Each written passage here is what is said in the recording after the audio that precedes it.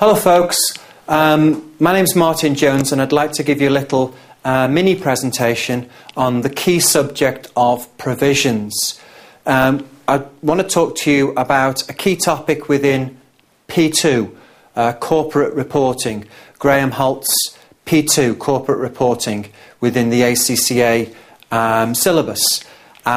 It's a big subject, P2, but the level of knowledge that you actually need at P2 is not enormous. Honestly, it's surprising actually. The level of knowledge that you need is not enormous. What is enormous is the scope of your knowledge. So you need to know a little bit about everything. I'm going to give you a little mini presentation, so obviously I'm not going to give you everything, but what I am going to give you is plenty enough for the subject of provisions. There's a really cool little mnemonic you can use for provisions, and it goes like this. You recognise a provision if you spot the rot. If you spot the rot, you provide for the rot. If not, not. Let's give you the mnemonic there. I'll just get you a fresh new brand new page on my Windows journal. So R-O-T. In order to recognise a provision as a liability on the balance sheet, there must be a reasonably reliable estimate. There must be an obligation.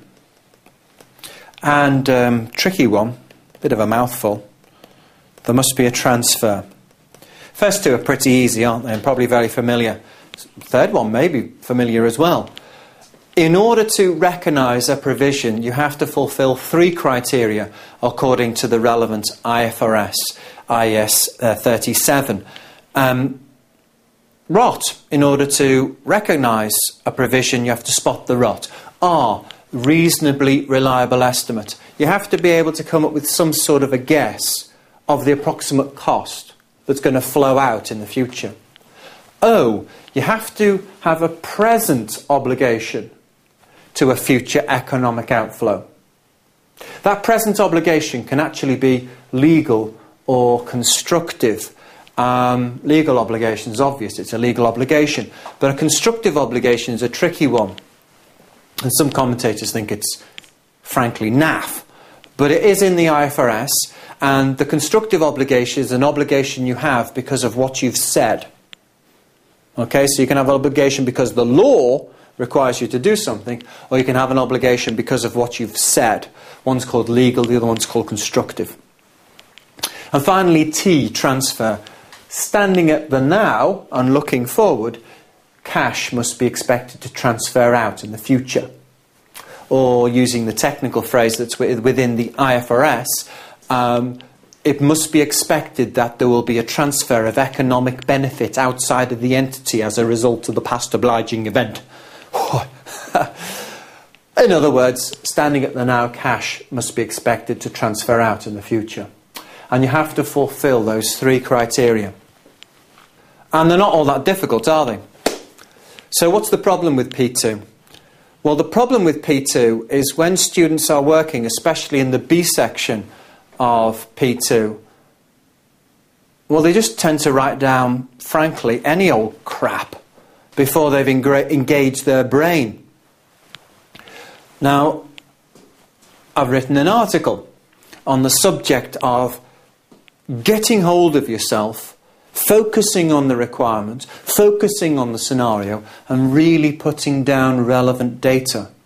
The article is called Easy Tiger, and I've put it into Student Accountant. As I've mentioned to the previous videos, the other videos in this Key Topics series, I seem to be one of the favourite writers of Student Accountant at the moment, and long may it continue. I hope so.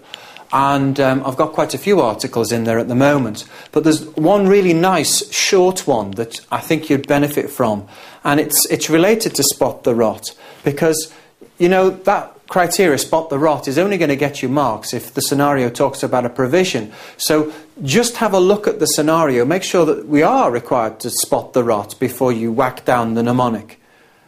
Now, The article I've written is called Easy Tiger, because what I'm trying to do is get you to go, easy tiger. Before you start writing, get a grip of yourself and really read the scenario, really read the requirements, and make sure that you're making sense when you communicate to the markers.